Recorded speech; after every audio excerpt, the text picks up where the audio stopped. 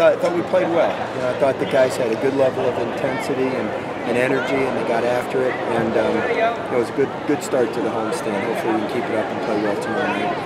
How big does Cheney continue to be? You mentioned that they're getting a big hit and break it open as far as the momentum. I tell you, you know, Cheney during the first 25 games of the year didn't show a lot of power, but he was hitting in the clutch.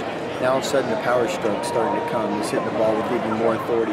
That double he hit down the left field line came off the bat 110 miles an hour. I mean, you'd be a strong man to hit a ball that hard. So I just knew as soon as he started lofting a few balls, we'd start hitting some home runs, getting some extra base hits. You know, so he's seeing the ball good and he's hot, and he's been a big influence on our team, obviously.